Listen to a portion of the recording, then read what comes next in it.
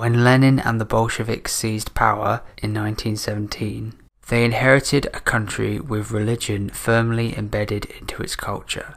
This was a problem, for the Bolsheviks, just like Karl Marx, were atheists. As far as they were concerned, organized religion had no place in a communist society. In January 1918, Lenin and the Bolsheviks issued a decree that focused on the economic foundations of the church. Specifically, the decree ordered the confiscation of all assets belonging to the church, including church buildings. Supplementary decrees then banned the teaching of religion to children. Throughout 1918, the Red Guards broke into churches and monasteries and plundered objects of value. In some areas, they lynched priests and attacked religious processions. According to communist sources, which may or may not be entirely truthful, 687 people were killed during these attacks between February and May 1918. The civil war between the Red Army and the White Army then became the primary focus of the Bolsheviks between 1918 and 1922. But Lenin was still determined to bring an end to organized religion. The civil war and the policy of war communism that ran alongside it resulted in a terrible famine throughout Russia, and the Bolsheviks used this tragedy against the church. This idea originated with Trotsky, who suggested that the church should be required to surrender all objects of value on the basis that the wealth procured would then be used to assist those suffering from the famine. This was followed by an official decree in February 1922. As the forceful sieges got underway, crowds of locals tried to resist the Red Guards. A notable example took place in the town of Shuai, a textile town in the northeast of Moscow, where a group of civilians managed to fight off a group of armed soldiers. Some Bolsheviks, aware that their purge against the church was highly unpopular, wanted to stop these acts of plunder, but Lenin overruled them and said the following in relation to the incident in Shuai.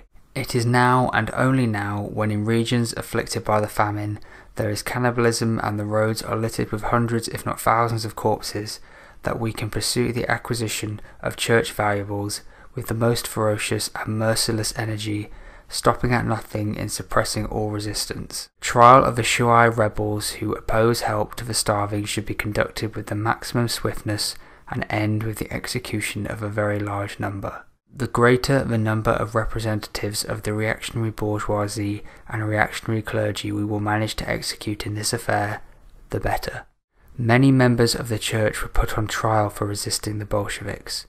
Though it's hard to know the precise number, it is believed that around 8,000 people were executed or killed during the 1922 anti-church campaigns. From an economic point of view, the anti-church campaigns were a disappointment, and though the Bolsheviks claimed the church wealth would be used to help the starving, very little, if any, of the money was put towards assisting victims of the famine. It's important to note that both Christianity and Judaism were under attack. In the case of the latter, synagogues were desecrated and Jewish organs of self-government were removed. Then, towards the end of 1922, atheist organizations, especially a communist youth organization known as the Komsomol, carried out campaigns to discredit the celebration of Christmas and other holiday festivals. Bands of youths paraded through major cities dressed as priests and rabbis, shouting blasphemies and singing chants. In Moscow, a group of pro-revolutionary youths chanted, "We need no rabbis, we need no priests. Beat the bourgeoisie, strangle the kulaks." In some cities and towns, theatrical trials mocked Christianity and Judaism, ridiculing the idea of God and St. Nicholas.